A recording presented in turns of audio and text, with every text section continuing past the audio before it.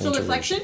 Okay. So why don't you go ahead and flex your shoulder all the way up. Good. Coming back. So that looks fine to me.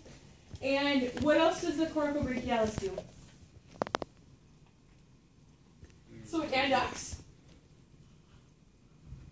Mostly.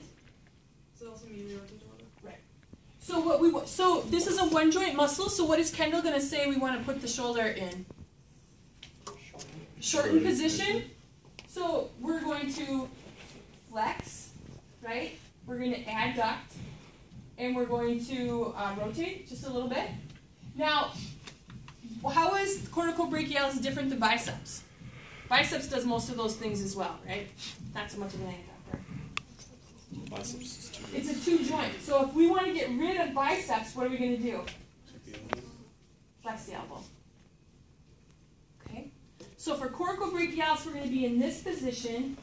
And now I'm going to resist and pull. Are you ready? I'm going to pull him into a abduction and extension. Anyways. Okay?